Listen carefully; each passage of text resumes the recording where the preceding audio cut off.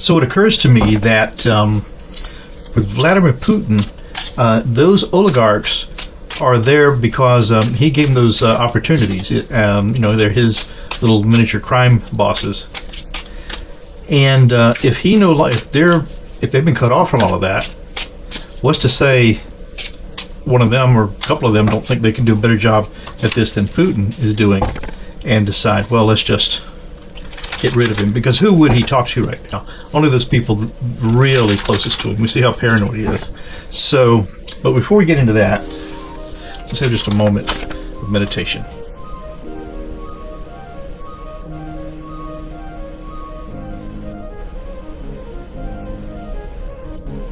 Okay, that's all we need. So, Vladimir Putin. Will the Russian military, I mean, are there oligarchs that are military leaders too, or will the military just decide? I mean, we're seeing interviews of young captured Russian soldiers who say, hey, we thought we were at a training exercise, you know, calling their moms.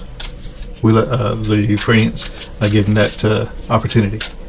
So let's see, Vladimir Putin. So will the Russian military take him out, or the oligarchs, or a combination? Let's take a look.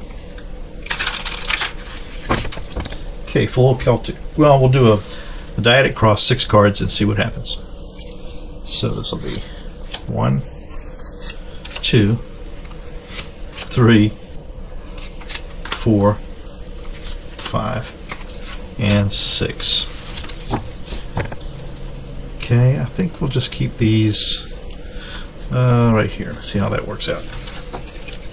So the signifier card will tell us a story of, will the Russian military or oligarchs take Putin out, or maybe nobody, and that's what the cards will show. So the signifier of this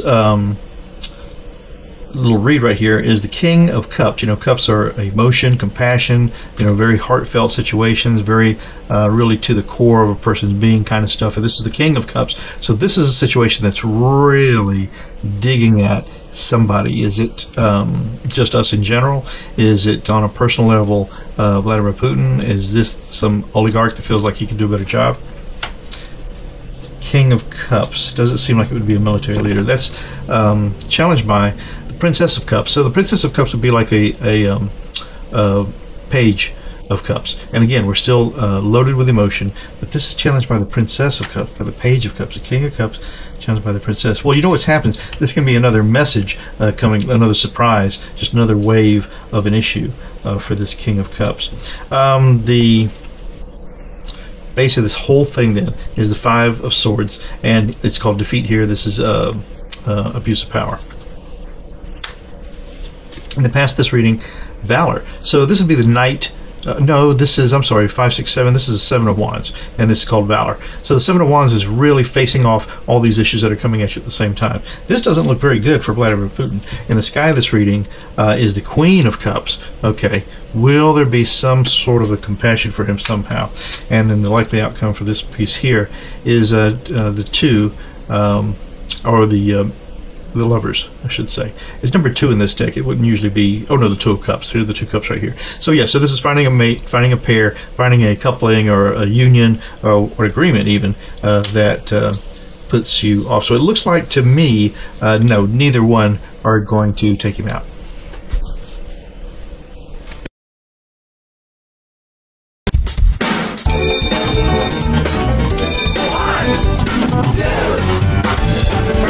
You really make a big difference. Thank you.